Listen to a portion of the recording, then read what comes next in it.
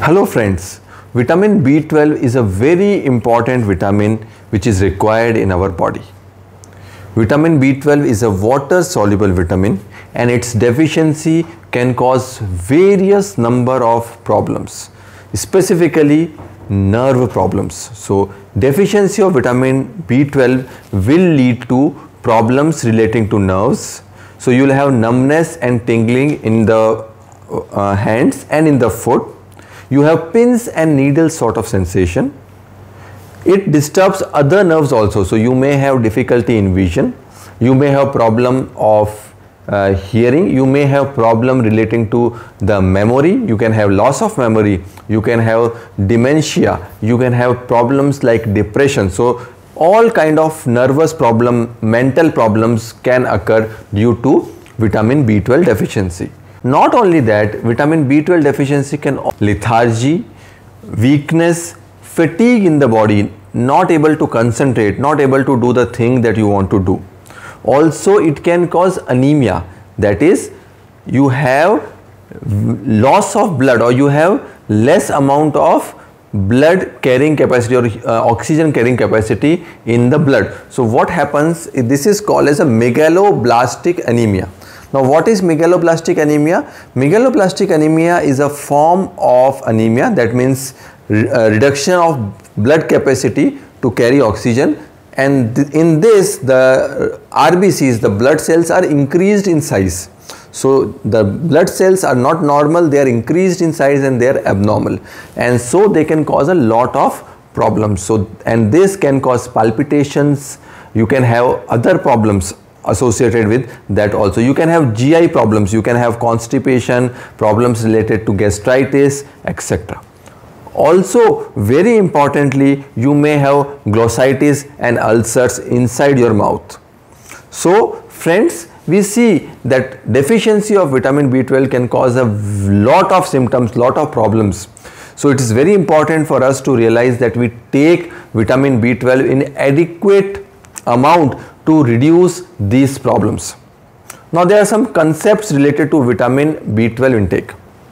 Now vitamin B12 is usually an animal vitamin. So what that means is that it is a water soluble vitamin, but it is seen or it is found in only animal food. So vegetarian food has a very small quantity or negligible quantity of vitamin B12.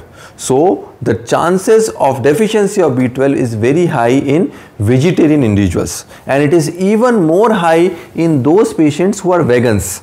Now vegans are those who don't take even milk. So if a patient is not taking animal food, if he is not taking milk also, then the chances of having vitamin B12 deficiency becomes very high. Also, there are number of generalized body conditions which can lead to deficiency of vitamin B12. Now what are those? Now before going to that, I will just tell you about a simple metabolism or simple biochemistry of vitamin B12. Now vitamin B12 is a cobalt based vitamin and it is also called as cyanocobalamin, and then there are different forms like methylcobalamin, hydroxyadenosylcobalamin, and sort of like that. So this is a vitamin which is bound to protein, and in your stomach, your acid in the stomach, that is the hydrochloric acid which is present in the stomach, that will actually disintegrate the vitamin and protein. So the protein separates from the vitamin in presence of acid in the stomach, and then stomach secretes a intrinsic factor which leads to its absorption. Now intrinsic factor, if a stomach is not able to secrete, then it may cause what is called as a pernicious anemia. So vitamin B12 deficiency can also be caused by gastric problems like atrophic gastritis, pernicious anemia, as I told you, lack of intrinsic factor formation, Crohn's disease, celiac disease, diseases related to bowel absorption disorders, and very importantly, we have many patients who are taking anti-acidity medications like pantoprazole, omeprazole, rapiprazole, ranitidine, famotidine, and these are all anti-acid medications which reduce the acid in the stomach, and this can cause a deficiency of vitamin B12. The other very important reason, medicine which can cause vitamin B12 deficiency is metformin. Metformin again will reduce the absorption and reduce the blood levels of vitamin B12. A very, very important factor associated with vitamin B12 deficiency is alcohol. So those patients who are alcoholic, who are under influence of alcoholism, have a very high incidence of this vitamin B12 deficiency, and that is the reason where many alcoholics have neurological problems, numbness, tingling and weak nerves. Now there are two things which are very closely associated to vitamin B12, and these two salts, this is methylmalonic acid and homocysteine. So these go reverse of vitamin B12. So if the vitamin B12 level in your body reduces, the level of methylmalonic acid and homocysteine increases. So these are reverse, and these two are harmful for your body. So if you have an increased level of homocysteine in the body, you will have high levels of heart disease, you will have a high level of depression, you will have high level of dementia. So high chances of mental disorders are associated with increased homocysteine levels. So if the homocysteine level is more than 15, it is suggestive. If the methylmalonic acid level is more than 0.4 micromoles per liter, then it is also suggestive. So decrease in vitamin B12 will lead to increased levels of methylmalonic acid as well as homocysteine. Patients ask us that how will you diagnose a vitamin B12 deficiency? So vitamin B12 deficiency is suspected on basis of clinical grounds, suspected on basis of symptoms that a patient has, and then we can confirm the diagnosis by doing a serum or a blood test for vitamin B12. Normal levels of vitamin B12 should be 200 to 250 picogram per milliliter, and if it is less than that, it is suggestive of deficiency. Now I will be just talking about a gross body requirement of vitamin B12. Now vitamin B12 requirement increases with age. In an infant it is like 0.4, 0.5 microgram, and it increases with age, and in an adult individual the requirement is only 2.4 micrograms per day. This is a very small dose. In pregnancy you need a little more, that is 2.6, and in a lactating female you will need about 2.8. So this is a very small amount of this vitamin which is required in the body. But the problem is the active absorption.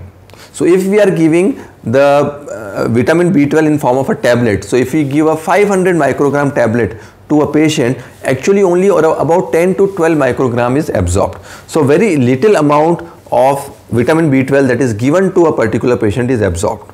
So that's why we need to give the patient a higher dose. So usually if you want to give a vitamin B12 in a maintenance dose, you need to give around 500 to 1000, and if you want to give it in therapeutic dose, you need to give 1500 micrograms per day. Now occasionally, as I told you, those patients who have problem related to absorption, which starts from patients who are on antacid medications like ranitidine, omeprazole or pantoprazole, who have absorption disorder like celiac disease, who have problems like Crohn's disease, pernicious anemia, atrophic gastritis, all these patients will have a very poor absorption of vitamin B12. So in these cases you need to give vitamin B12 in an injectable form. So these patients need to be given vitamin B12 in a injectable form. So we recommend an injectable form of vitamin B12 for these patients who have bowel or stomach related problems. So friends, I hope that I am able to cover about vitamin B12 in detail. Some patients have also asked me about adverse effect of vitamin B12. So vitamin B12 is a very, very safe vitamin. Usually there are not many side effects known, not many effects because of overdose is known, but there are some reports that very high levels may be problematic in renal disease patients, and if you take in pregnancy that the child may suffer from autism. Apart from that, routinely high vitamin B12 level is not harmful, and if you have if you by accident inject a higher dose of vitamin B12, that is also actually alright. So I hope that I am able to cover this topic in detail. If you have any more questions, you can write us on the comment box. Please do subscribe to our channel Advanced Hospitals. Thank you.